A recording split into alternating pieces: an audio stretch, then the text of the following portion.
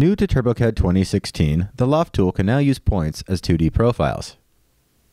Lofting to points allows you to create 3D objects which end or pass through a single point, like a cone or pyramid. This point, just like other entities, can be associative to the 3D object, so moving the point will update your model.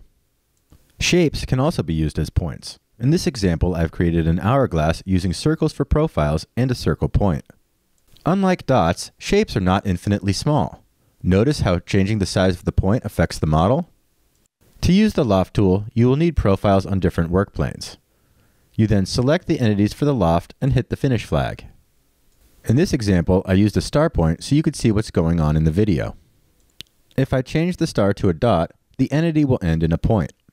Another advantage of using points is that they can be constrained. The pyramid in this drawing was constructed with the point of the pyramid constrained to the 2D profile.